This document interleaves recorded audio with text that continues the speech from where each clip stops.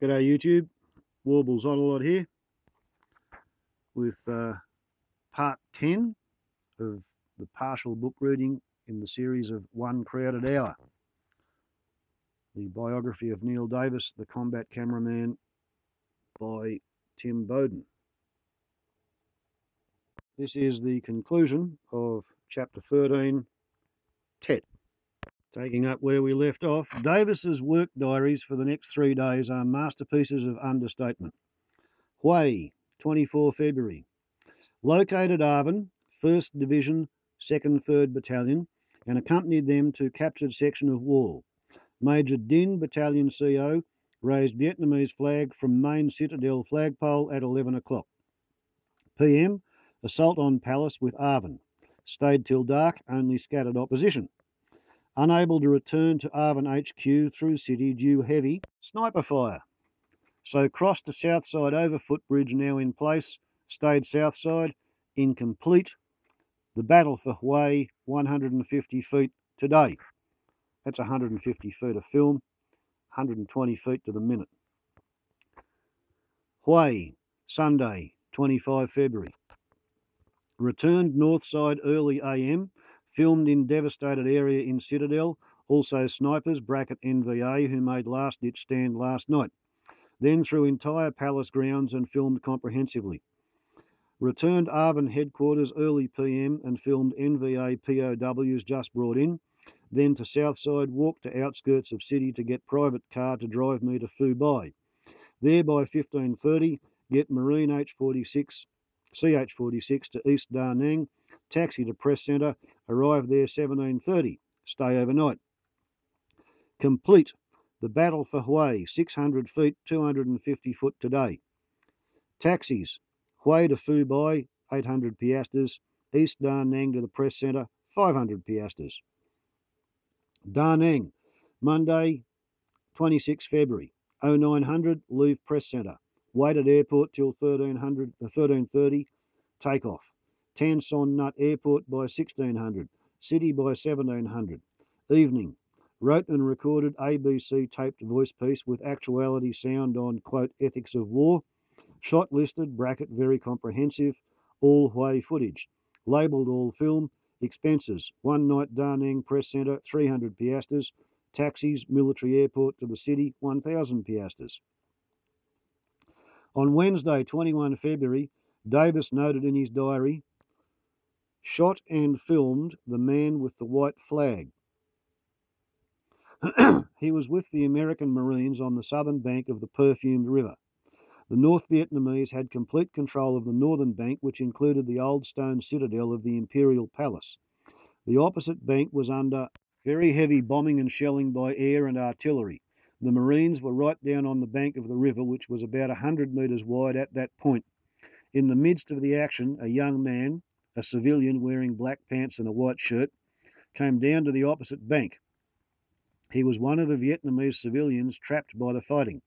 He waved his arms, obviously wanting to swim over to the American side. There was a brief pause, and the Americans opened fire on him. He ran into a little shed like a boathouse, and the Americans continued to pour a lot of fire into it. How the man wasn't killed then, I don't know. When the firing died down 2 or 3 minutes later, he ran out waving his white shirt like a flag. His intentions were perfectly obvious. He was a civilian, a refugee. After waving his shirt for 2 or 3 seconds, he didn't know what to do and started to run. Davis had his camera and tape recorder rolling. Here is the transcript of the sound tape from that point onwards. Bracket, man runs out of the boathouse waving his white shirt, close bracket. Hey, there, he's waving a white flag. Bracket, sergeant's voice. Bullshit, cut him down, bracket, heavy gunfire. Quote, cut him down, bracket, very heavy gunfire for about 30 seconds. Quote, can't see him anymore, bracket, a pause. Quote, cocksucker waved a white flag and then ran right for us. Oh? He waved a white flag and then ran for it. Davis said, he disintegrated right in front of my eyes. He believed the incident was essentially racist, that if the man had been a Caucasian, a Frenchman, the Marines would have welcomed him across. But I can't in my heart blame the Marines. It was their indoctrination, their commanders, and ultimately their government who sent them into that situation without knowing why they were there and who they were fighting with and against. Davis was not surprised some months later when the story of Lieutenant Kelly and the My Lai massacre came to light. There were other instances of torture by the Americans, and I filmed 2 or 3 of these. That is not to say the South Vietnamese did not do it. They did, and for a purpose, to get information. So did the North Vietnamese. But I found it sad that the Americans mostly did it because they wanted to be cruel to the people concerned, their defeated enemy. The South Vietnamese never did that to their enemies. They might be brutal and torture a prisoner initially to get intelligence, but when that was over, they treated him with great compassion. There is a difference, I think. The sound tape Davis had recorded was more damning evidence than the film, which, for reasons never entirely explained, was not shown. At the time it wasn't. I've seen it on TV since 1990s. He passed on transcripts to several American correspondents who wrote the story. The consequences were serious. The American military then hounded me for the next 12 months, first to get back the tape, then to have me expelled from the country. But the South Vietnamese weren't going to have any of that. Their view of the argument was quite the opposite. The Americans did momentarily take away my military accreditation, which only meant I couldn't cover the Americans. I couldn't travel on their very comprehensive transport system, but it didn't worry me too much because I covered the Vietnamese side of the war mostly. Eventually, I was let off the hook because Lieutenant Kelly's My Lai massacre came to light, and the fact of shooting down one man with a white flag was lost. It became relatively unimportant. After the citadel fell and the devastated city of Hue was retaken, camera crews and journalists came in droves from Saigon. Pat Burgess was still in Hue with the Australian advisor, Warrant Officer Terry Egan. One of the cameramen, secure in the knowledge that the action was over, began filming the dead bodies of the North Vietnamese who had been lying in the cold, wet streets for several weeks. He began taking close-up shots of the face of one dead communist. The soldier had obviously died in agony, mouth open, teeth showing, and Egan, as a soldier, was outraged by this violation. "Watch my flank," he said to Burgess, meaning the rest of the television crew. It was a big outfit, and there were about 10 of them. The Australian warrant officer walked up behind the cameraman as he crouched over the dead soldier and booted him in the arse so hard that he fell over on top of his camera.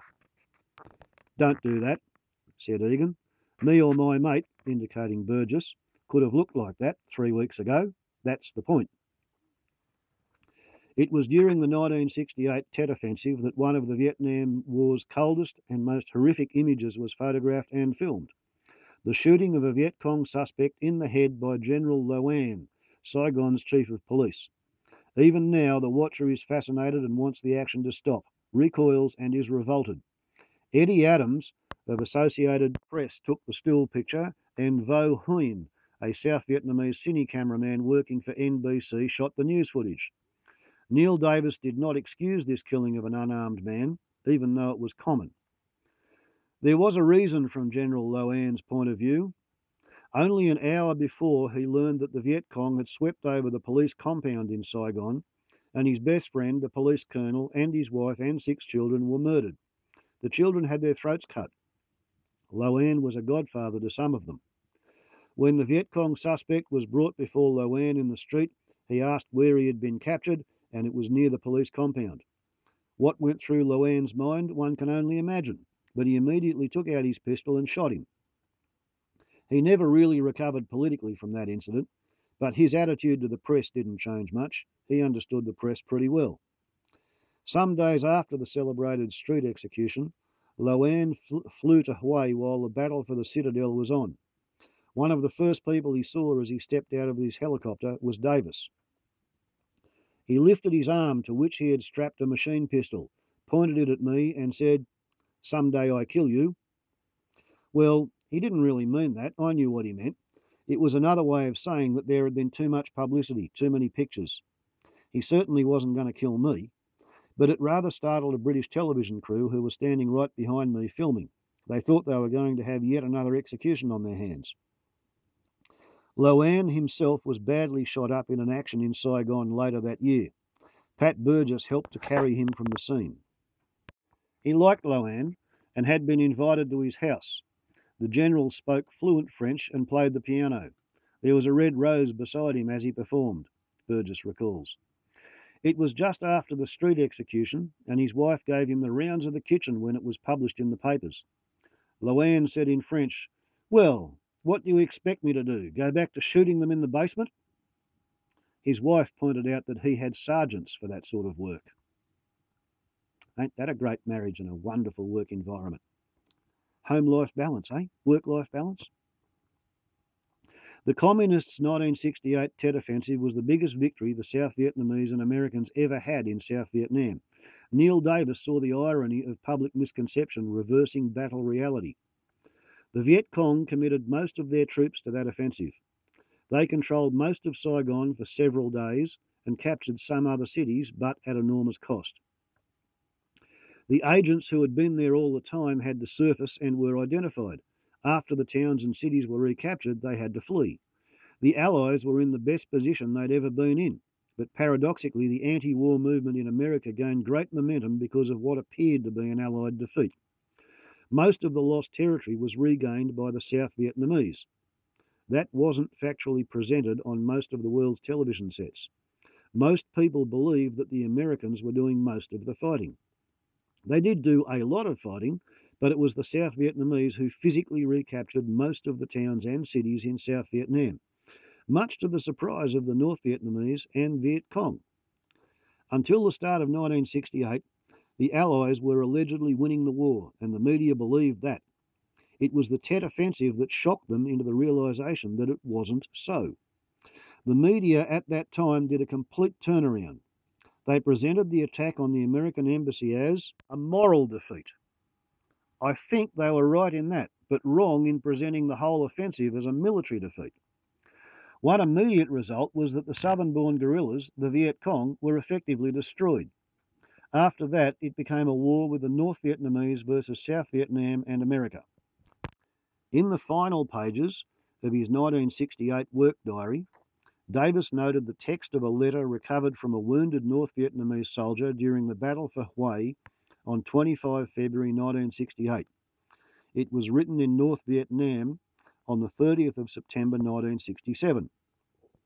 Dear Brother Thu, today the weather is cool. I take the pen to write some sentences to you. Brother, you are just 16 years only, but forced by the wild dog army to leave. Other people are staying home and enjoying life, whereas you have to be in another land. Brother, as you live in the jungle, you hear neither birds sing nor cocks crow, but you see only the breeze and water current in the streams and see nobody at all. We are born and raised by our parents. I never forget you. The war is not over yet, but it seems that if you enjoy the war, you live. Brother, the night is long and the moon is light. I think life is pearl and gold. I wish you more successes in your career. I assume the chores at home. If you receive this letter, please answer me. Your younger brother. Dang Van. And that's chapter 13. The Tet Offensive. The one I vividly remember watching on the television. The fight at the American embassy in Saigon. The ongoing, for weeks, battles all over Vietnam. And yeah, the chief of police shooting that fella. And the battles for Hue. And then at the end of it, that was when some American officer made the world infamous statement, we had to destroy Hue in order to save Hue.